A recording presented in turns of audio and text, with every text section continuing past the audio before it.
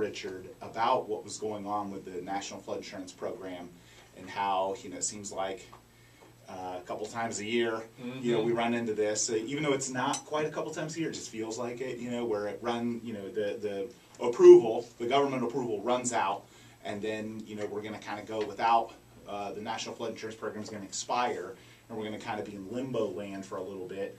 When it comes to FEMA flood insurance, there's obviously private carriers out there, but what should people listening to the show be prepared for should the government have a lapse? And a lot of times they save it and they end up getting it done and extended, but just in case they don't. Right, and Mike and I have been talking about this a little bit, about the so-called kick the can down the road a little bit more, just to keep it extended. At some point they need to overhaul it. Yeah, absolutely they do.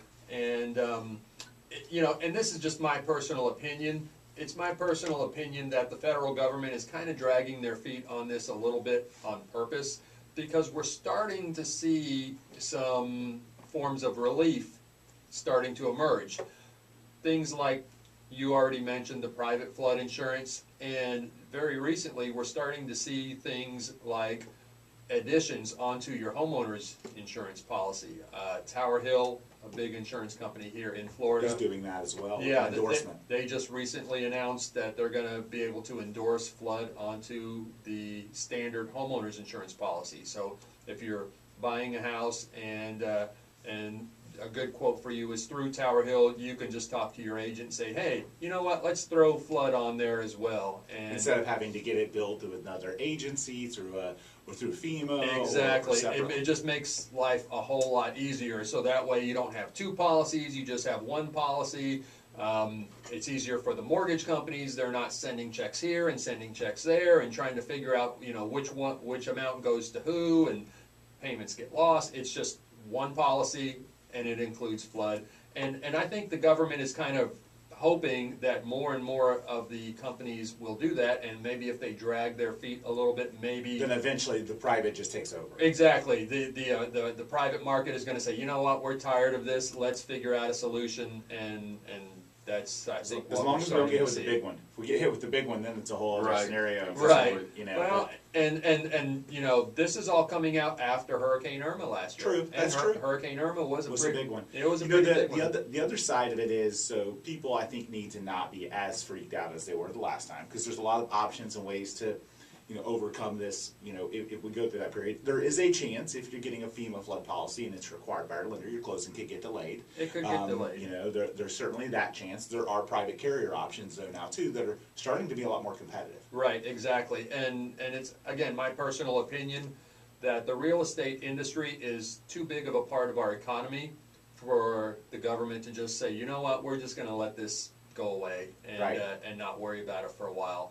I think that would affect the economy in a huge way, and in the end, even though it's kind of stressful and it comes down to the wire many times, something's going to get taken care of, and we're going to have flood insurance, or at least lots of options for flood insurance. Yeah, and I think the last time that we had the real chaos around this, flood insurance was like, there weren't a lot of private options. It was insanely expensive, and when the FEMA stuff went away, we're not going to have anything like that this time. It'll be more of a thorn in the side and a little bit of a nuisance, but the reality is there's enough private options out there now to where you're not looking at going from paying $225 to $13,000 like we saw. I mean, we had a house in Largo a few years ago. That's exactly the scenario. So it shouldn't be that drastic this time. But there are some scenarios where people will have to decide, do they want to overpay and pay a little bit more on flood to get their closing done and go through a private carrier, or do they want to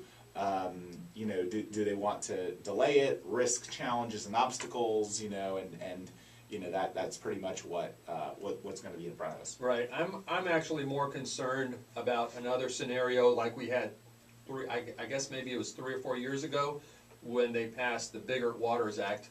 Correct. You just talked about that. Yeah. When overnight insurance went from maybe $1,000 to the tens of thousands of dollars. I think our record in our office was we had a policy that was $16,000. Yeah, we had a $13,000 in Largo for 1 year's worth of flood insurance. It was insane, and so we're not going to see anything like this. There's no reason panic. It's just you're going to have some nuisances if it goes past the period, and maybe it takes a little bit longer for them to finally renew it. And there's maybe a gray area period where you can't get FEMA flood, where you have to get private.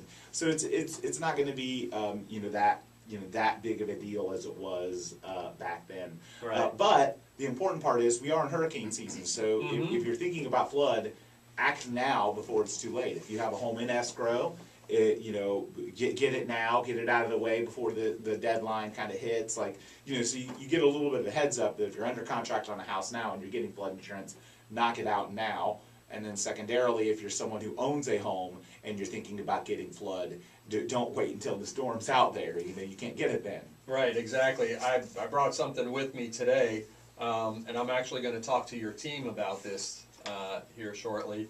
It's the famous box around Florida. It's the guidelines that when something gets inside that box, there's no type of insurance sold, whether it's flood, whether it's homeowners, whether it's a moped, whether it's commercial. When something gets inside that box, they don't do it. And it's nothing on that flood. Richard, I actually have a question as well with the homeowners insurance when it pertains to like condos, for instance, or homeowners associations that have the master policies, a master flood policy, for instance.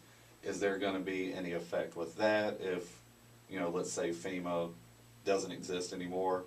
Will there be private carriers, you think, that will, cover a larger scale, like a complex, for instance? Yeah, and I haven't really dove into that, to be honest with you, too much. I haven't seen that coming through on a lot of our companies. Right now, they're concentrating on the individual homes, the individual condos, the individual manufactured homes. But eventually, the private market finds a way to make sure that business is going to keep getting done. And if the master policies have to go through the private sector, I'm sure that the private companies are going to find a way to make those master policies happen. We have, on the private side, we've got companies out there that are huge, and we're talking like Lloyd's of London, huge. That's one of the big ones doing private market flood.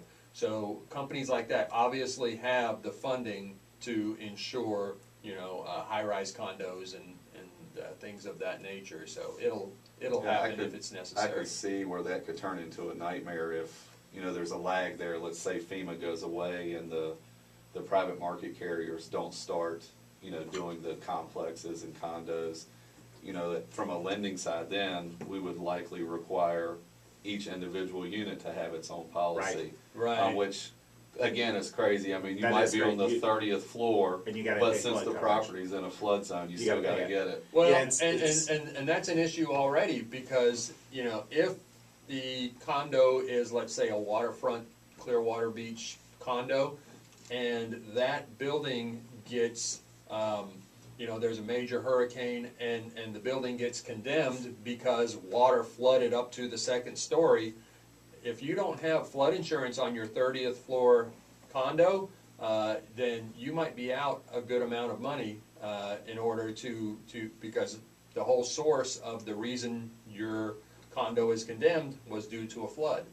And, that's kind of it's a debate that goes back and forth, but I think, the last that we've heard is that if you're on the 30th floor and you're in a flood zone and the building runs the risk of getting condemned, you need to have flood insurance. It makes sense to look at it that way. I can see it from the other perspective too. Why do I need it? I'm never going to have flood damage. You may not, but the building might. Correct, and then you got to pay your portion of renovating the building or getting assessed through a homeowners association to repair, some of the damages. Right.